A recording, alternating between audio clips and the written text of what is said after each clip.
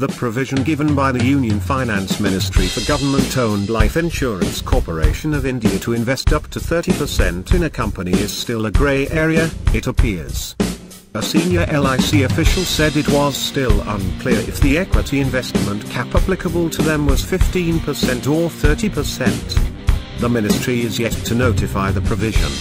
In November 2012, former Financial Services Secretary D K Mittal had said LIC could invest up to 30% in a company. According to officials in the Finance Ministry and LIC, the latter is allowed to invest up to 30% by the LIC Act, 1956. The Law Ministry, according to LIC sources, has said the Act's provisions would hold in terms of an equity investment cap.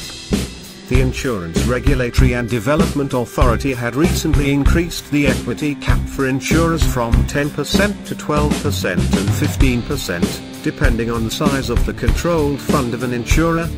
The LIC official said the 15% limit had given them some headroom to transact in goods scrips. Though the 30% limit still remains a grey area, the Irda move to increase the cap to 15% will enable us to transact in those scrips and book profits, the official said. Since the 10% cap on equity investment in a company by an insurer came into force in 2008, LIC had been lobbying for this relaxation, as it has exhausted the limit in various blue-chip stocks. J. Hari Narayan, chairman till recently of Irda, had earlier told Business Standard that LIC would be required to adhere to the maximum permissible equity investment limit. This rule is applicable for all insurers. LIC will also be required to adhere to this cap, as they are